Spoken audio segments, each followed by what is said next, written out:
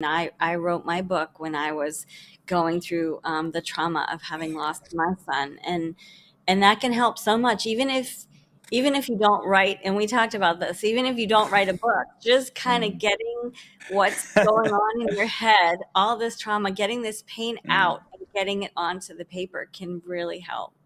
Yeah, and I'm only laughing, excuse me, like just because I was thinking, like, yeah, I'm not trying to tell people go write a book. It's the healthiest thing you can do.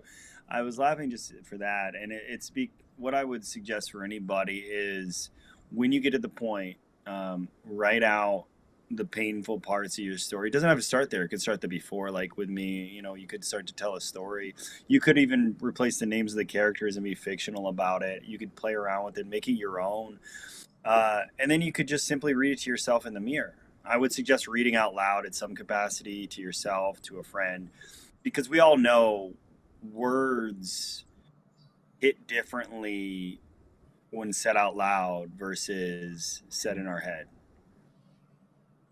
Absolutely. Absolutely. And I love how you say, just even if they don't feel comfortable at this point reading their words out loud to another person, I like the way you just suggested, like, just read it to themselves. I mean, I have friends that are therapists, psychotherapists, but what is therapy in some capacities? It's that. It's sharing your story with the therapist. Every therapy is different, but that's part of it. But you could almost, and to a point, you might just see a therapist once a month, depending on your budget, once every week, but you could have your own therapy session every single day.